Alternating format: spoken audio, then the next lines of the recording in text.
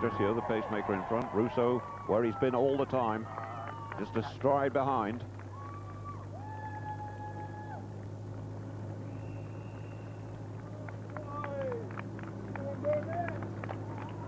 Herman Silva has dropped back a little bit. Twice winner of the New York Marathon. I can't see Eamon Martin there.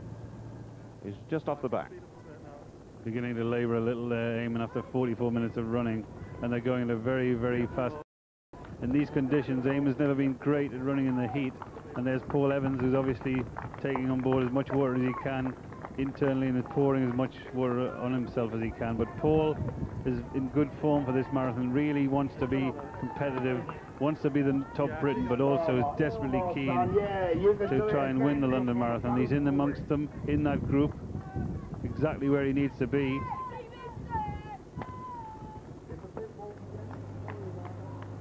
Also in that leading group, Letitia, the Kenyan.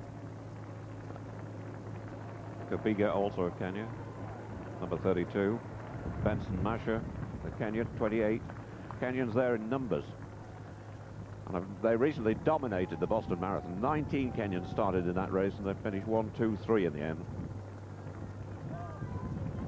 That's right, and there they are. Split times and kilometres for the European athletes who are much more used to that. We British who are used to counting in the old 26 miles into equal segments.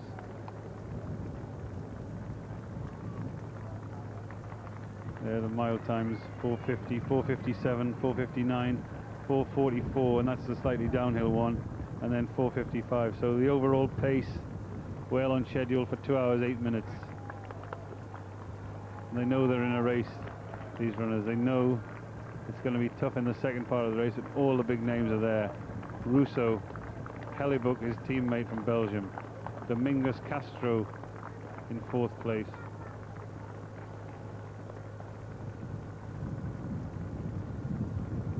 And just behind them, last year's winner, Dionisio Cerron.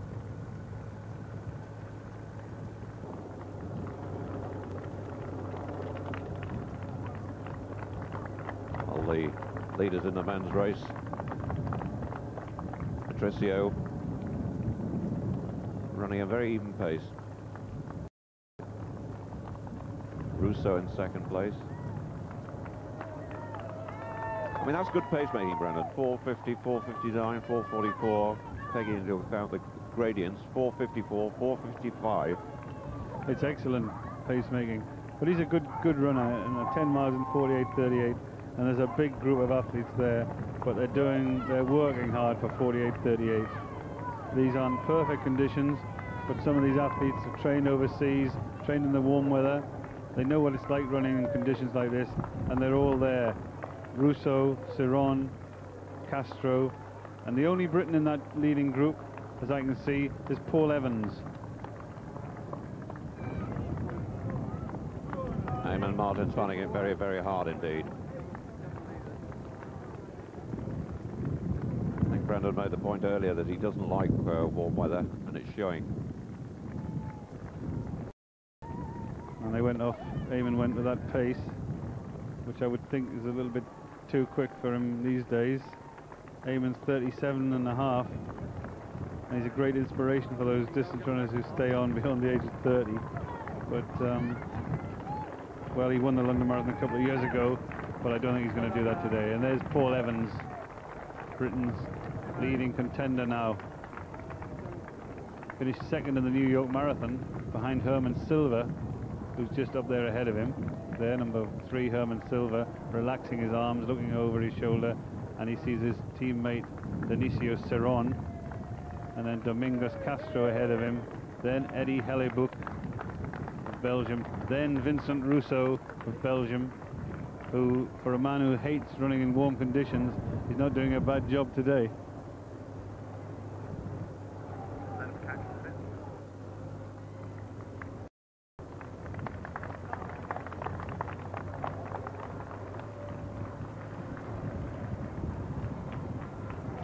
Check on the 10-mile marker in the men's race, 48:39. That is quick, Brendan. Around 2 hours 7. 2 hours 7 pace, that's right, David, and that is exceptional running, especially when there's such a big group. But when they go at that pace, and, on a day like today, and they go as competitively as they've done, then the second half of the race, I would suggest there'll be dramatic changes in the second part of this race. I sense we're going to see dramatic changes in the second half of the women's race, but that dramatic change that I'm expecting hasn't started happening yet.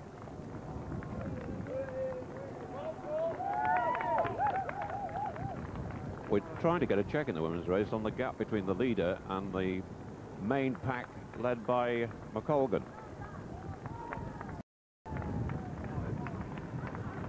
$11 miles for the men's race, 53.32. 4:54 for the last mile. Again, remarkable even pace.